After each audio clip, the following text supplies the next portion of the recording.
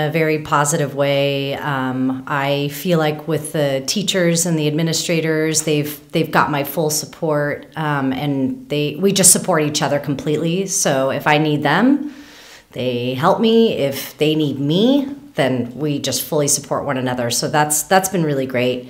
The other teachers on campus, I think, have been inspired to either come out or just be really out about queer youth and topics and what have you because of our relationship, the fact that I have a positive relationship with them and they know what I'm up to.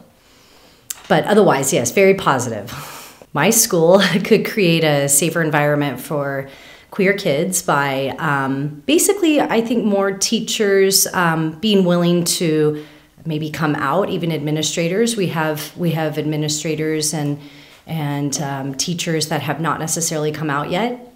I was one of those teachers that didn't do it for 10 years.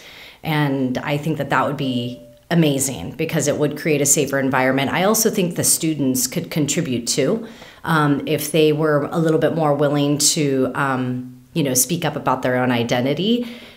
No pressure, but at the same time, so many of them are out amongst each other and they're not necessarily ready per se to be completely public. But I think the more that we do it, all of us together, the safer it naturally is going to become on campus.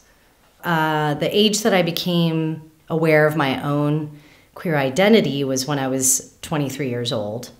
And my queer-friendly identity on campus was when I was asked to be the GSA advisor about 8 years ago, maybe 10 years ago.